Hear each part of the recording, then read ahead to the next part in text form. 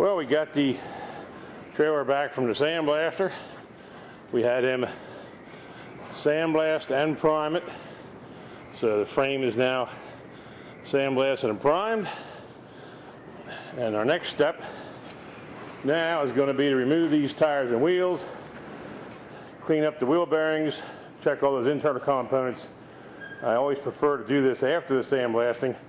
That way you don't risk getting sand or anything in your new repacked wheel bearings or replaced wheel bearings. So the next step now is going to be to pull these wheels and go ahead and do the repair needed on the bearings. Now with the wheels off, we're ready to get working on the hub. But a couple issues that come up, not actually uncommon. The trailers are the same as the Jeeps of the age. They have left-hand and right-hand threaded lug nuts. And it never seems to fail that somebody doesn't remember or know this, and they put enough power on, and like this, they snapped one of the studs right off. So we're going to have to replace that stud once we get the hub off. One thing about left-hand lug nuts, even though they should be on the left side of the vehicle, the hubs are interchangeable, and over all the years of repair, it's not unusual to find somebody put the left-hand hub on the right-hand side of the vehicle, either Jeep or a trailer. Another issue with the M38A1 and 38 and the trailer that goes with it, the M100 here, are that the drums are held on by 3 of these little flathead screws. After 50 years of rusting and being in that drum, they're usually quite difficult to get out. So what we're going to do here is we're going to go ahead and pull the hub assembly itself, and we can do that on a workbench rather than trying to do it here on the trailer. So we'll pull the cap and pull the wheel bearings, take the entire hub over to the workbench, and there we can work on getting those screws loose. Another Jeep issue that also is found on the trailer are the wheel bearing lock nuts. Now, the lock nuts on the wheel bearing take a special wrench to loosen them. Not a problem. We have one here. However, it is not uncommon. In fact, it's almost a given that you're going to find someone was in there before you and didn't have the proper tool, and so to get the nut on or off, they use a chisel, and they chisel the edges of the nut, as you can sort of see here if you look around the grease area a little bit, and that means we're going to have to use a chisel to get it off. Then we can grind those notches out and we can put it back in with the proper tool. So pretty much common thing to happen on either Jeep or trailer. You're going to find it. Someone's been in there with a chisel putting those nuts on and taking them off. Yeah, here we got the hub off on a workbench, and we're loosening those screws. Now, another good reason for being able to do it from the back side by pulling the whole hub is you can see where I've heated around the hub, around the screw, actually heating the hub and not the brake drum. So there's the one over here that we haven't yet done.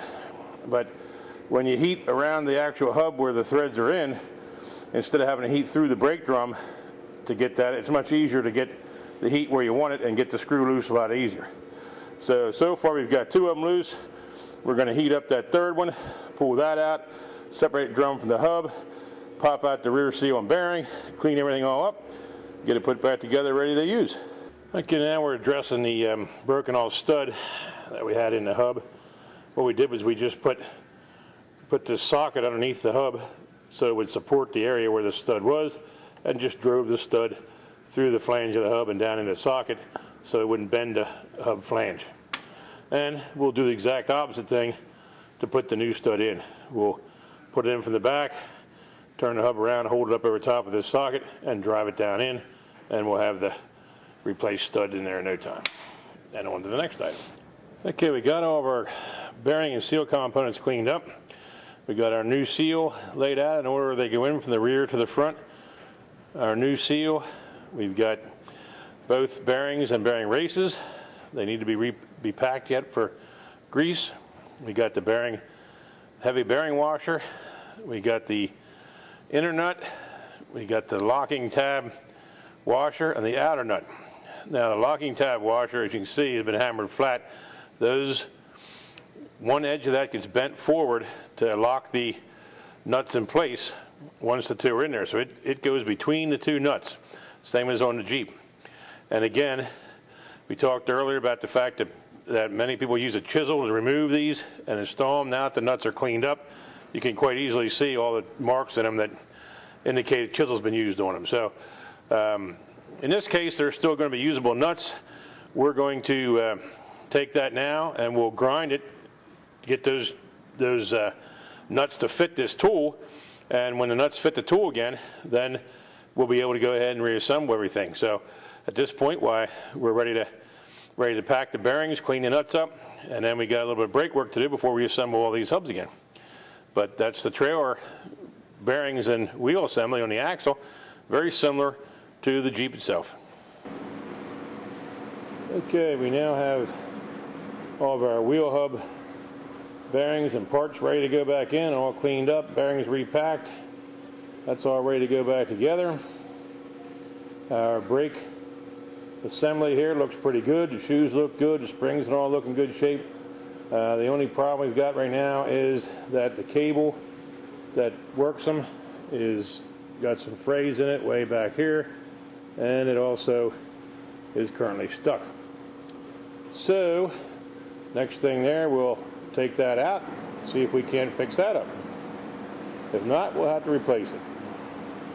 So we get the brake cable freed up or replaced, and we should be ready to button these wheel hubs back up again. Now at this point, we've installed the new brake cable. There's the new brake cable. We also installed new spreader bar, new J-bolt, and new handle. So with all the new parts now on the brakes, we have functioning brakes. We have wheels ready to go on. We'll get the wheels and bearings put on next, and then we're ready for, I believe, a little bit of paint.